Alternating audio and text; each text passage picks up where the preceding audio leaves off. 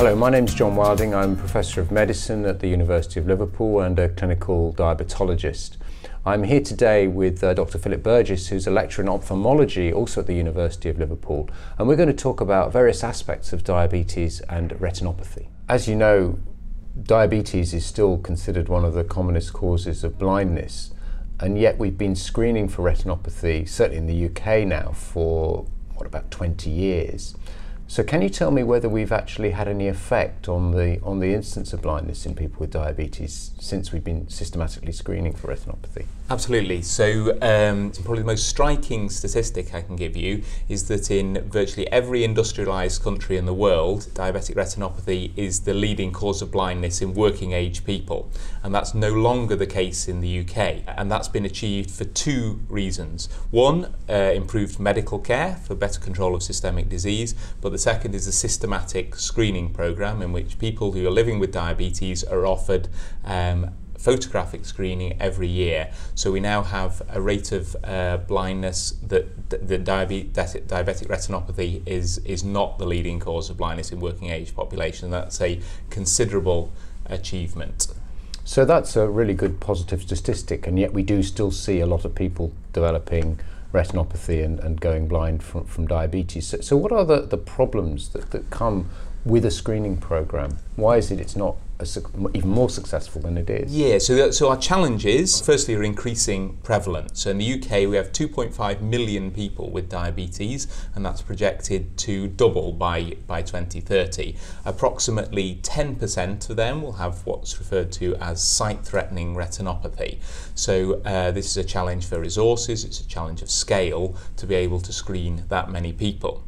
The second challenge we face is patients who are not engaged with services, and there's a whole variety of reasons for that. Treatment for diabetic retinopathy, the key is picking it up in most people before they develop symptoms, and so we rely on systematic screening, on a call-recall system where patients are called in to have their photos. They may not know there's a problem, and if patients are not engaging with that, then they're not going to be picked up early at a time when their disease can be successfully treated. A third challenge we have is the fragmentation of services. So an ideal everyone in the world wants to achieve for diabetes is a one-stop shop, somewhere where patients can come and receive their medical care, but also receive screening and treatment for complications. And that's very difficult to provide in any environment, even a high-resource environment.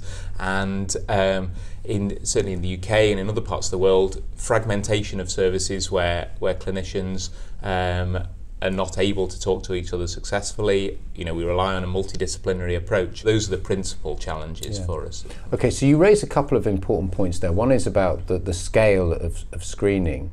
And of course, at the moment, this relies on people and cameras and somebody reading the pictures, which is quite a complicated and time-consuming procedure. Absolutely. I mean, I've heard that there are now artificial intelligence systems that can actually read the photos for us, and are we going to just be handing all this over to computers in the next few years? Well, certainly involvement of AI is definitely going to happen. That's definitely the future. So these systems rely on machine learning and deep learning algorithms to process photographs of retinopathy and deliver a grade of retinopathy. And there's a huge potential cost-saving implication of introduction of those algorithms. There's a number of commercially available systems, and others are in development, and there's a very important technology assessment undertaken by Adnan Tufail and colleagues in 2016 at Moorfields that showed that some of these systems meet all the requirements of the National Diabetic Eye Screening Programme in the UK. There's widespread support for introduction of those systems initially at the disease-no disease boundary, because we have to remember that 70% of people with diabetes, approximately, have no retinopathy. And just being able to have a machine tell us whether make the difference between retinopathy and no retinopathy can produce a huge cost saving. Scotland have gone some way to implementing those systems in their screening programme.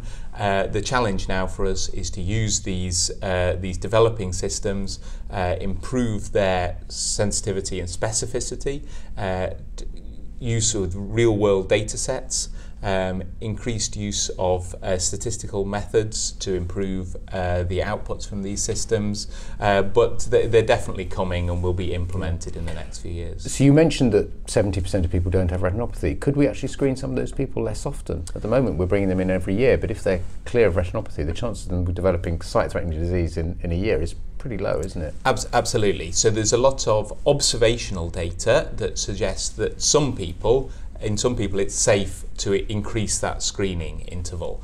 That is observational data, and we haven't yet got randomised control trial data to show that. And the key is obviously identifying which people are suitable for increased screening lengths.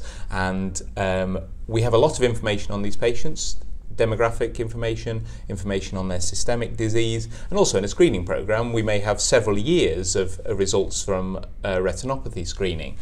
What we hope to do, and this is being pioneered in Liverpool in the individualised screening for diabetic retinopathy study, that we want to take all of that information and put that into a risk engine that can then produce individualised screening intervals. So yep, absolutely, there's definitely potential for that. We're working on that, and that can definitely be delivered. The reservations we have about that, and we have quite a lot of social science data on this, where patients have been engaged to discuss their attitudes to risk perception and their attitudes to disease management, is that we have concerns about compliance and also patients' understanding of the importance of screening. If we tell people that they come back in 2 years, in 3 years, are they less likely to comply with the test? Are they less likely to then consider retinopathy as an important complication? So we have reservations about that, but definitely that's a goal and could be particularly important in reducing the burden on patients and reducing the cost of the screening programme. Yeah. So in the UK we've got a pretty well developed system, but you mentioned that retinopathy is still a major cause of blindness in many other parts of the world, particularly developing world, where diabetes actually is in many cases even more common than it is in the UK. So what can we do in those more challenged environments to actually help reduce blindness from diabetes? Absolutely. So the challenge in a lot of parts of the world is, one, low resources, and two, scale, and I'll probably add a third thing, which is geographical isolation. So those are a real challenge. Nobody has the definitive answer to this yet. What we need to do is take the lessons from Europe, that screening has to be systematic, that it has to be based on photography, allowing quality control, and also that's going to allow the introduction of these AI, artificial intelligence systems, as you said, and take those lessons from Europe and try and apply them in a way that works within the health environment in those particular countries.